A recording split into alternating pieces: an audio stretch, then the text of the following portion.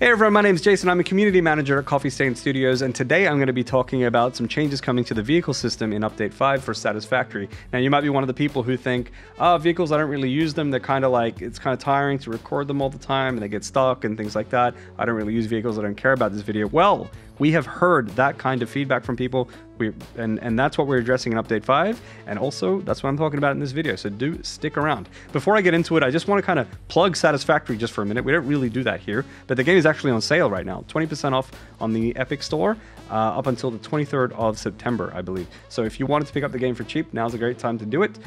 Do consider picking it up there, link in the description down below if that's interesting to you.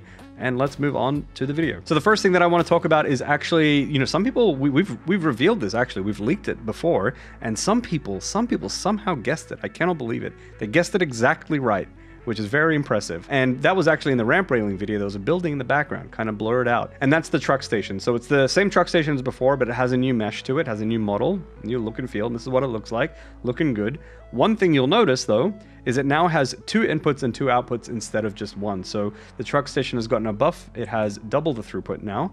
The truck station will also have a new UI. It's got a fresh new look. It also includes some extra information there, like fuel per minute that is used by all the vehicles, calculated from all the vehicles used in the truck station. So now you know how much fuel to provide the truck station so that your vehicles will keep running. And also it will show how many items that is loaded and unloaded on average through that truck station. So those are the updates to that. Now, the meat and potatoes of this video is actually changes to, so some people want vehicles to maybe be quicker or more powerful or something here and there. We haven't made any changes to the vehicle's tuning or anything like that yet, but we've made a ton of changes to the automation system with the vehicles, and specifically to make them more reliable as extensions of your factory, essentially. So let's go through those changes one by one. So first issue that some people had was that, you know, you would spend your time recording a path and the vehicle then would not actually follow that path exactly and sometimes get stuck. It might fall off a cliff or run into some trees or some bushes or something like that and just get stuck there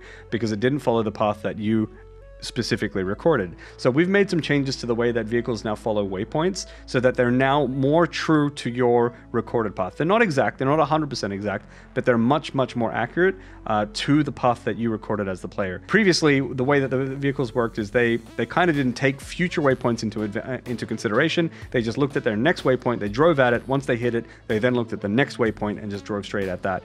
Now we're using these things called splines to smoothly connect the waypoints. And what a spline is it's essentially a line that smoothly connects points together. And so you can see here in this sort of like little behind the scenes little look here, there's the purple line, which is the spline connecting the waypoints.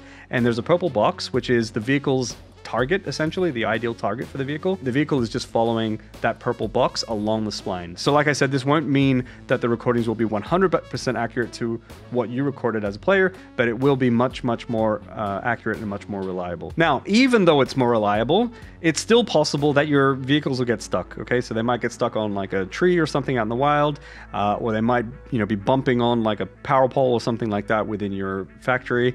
And so what we've also done is we've sort of improved the handling of obstacles. So what the vehicles will now do is that if they bump into things, they'll sort of back up and find like a new path around the object that they've bumped into and try and go around that and then return back to their recorded path. So they're a little bit smarter when it comes to this.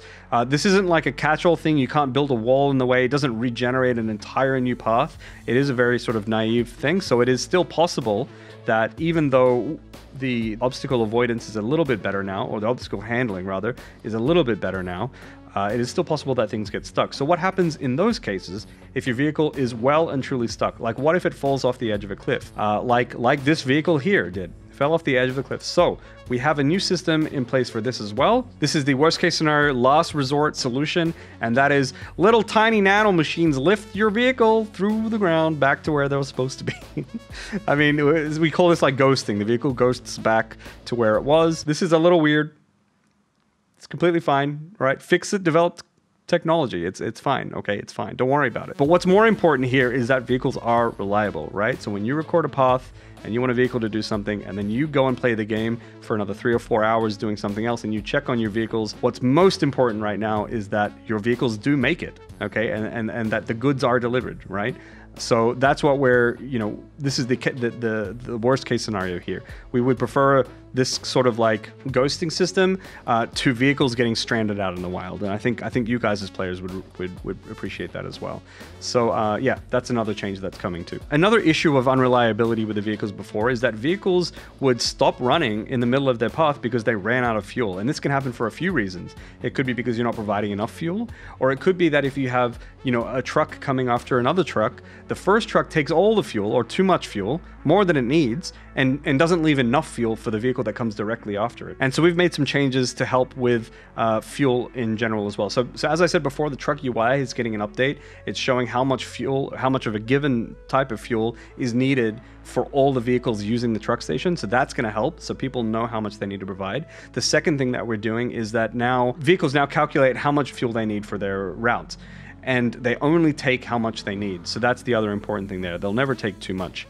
The next thing is that vehicles that get to a truck station that does not have enough fuel for them will wait for enough fuel. So they'll stay there, they'll wait till they have what they need to complete their route, and then they'll take off. And so a knock-on effect of this is that vehicles now require their recordings to be a closed loop. Okay, so now when you record your paths with your vehicles, this has changed as well. So you would, you know, drive around like normal, and in order to complete your recording, you need to touch the first node of the recording again, and that ends recording and saves the recording. Another issue with vehicles that people had is that it was annoying to re-record the same paths over and over and over, and try to get them right and try to get them reliable every time you wanted to add another vehicle to the truck station. And so introducing to you all the ability to save and load recorded paths. You can see here that you can save your paths, you can name them, and then you can just jump into another vehicle and load that path as well. You can see the list of paths that it can take, and also an overview of what the path looks like too. So yeah, that's a pretty significant change that I think, you know, people will be pretty excited about. You know, in order to scale up the throughput of your vehicles now, it's just as simple as just building another vehicle, loading a path, and then just telling it to go, and then it's fine. One thing to note though is that this loading and saving of paths only work for vehicles of the same type. You can't record a path in an Explorer and then load it in a tractor. Okay, so that's one limitation there. Now there's a couple bonus little changes that are coming as well. These don't help with the reliability of the vehicles, but they're just sort of nice to have. So some of you might have noticed that when automated vehicles drive a certain distance away, they start like jittering, like teleporting from waypoint to waypoint. They don't really smoothly drive between where they're supposed to go. And that's because after a certain distance, we turn off their physics and we simulate them without physics. And we've made a change to this, so now that the vehicles actually sort of smoothly, using the splines that we mentioned before, they smoothly travel between their waypoints now, and from a distance, it's actually pretty indistinguishable. It's hard to even notice when that change happens. So visually, this looks a lot better. So the next bonus thing that we're adding is the ability to add truck stations to a recorded path after the fact. So you can record a path at a truck station, have the docking area sort of overlap where the recorded path is, and the truck station will actually like rework the waypoints of that segment of the recorded path and create a docking node there instead, so that vehicles can then go and use that node. So that's all I wanted to talk about today. I hope you found the video interesting. I hope you're looking forward to some of these changes. I hope they're pretty exciting. If you liked the video, please give it a like. If you are interested in more Update 5 content and information, please consider subscribing, because every Friday we're putting out like an informational video like this, or a teaser trailer or something leading up to the release of Update 5. So do consider subscribing if you're interested in that. Thank you all very much for watching the video. I hope you're having a lovely day and have a lovely weekend, and I'll see you all next week. Take care, everyone. Bye-bye.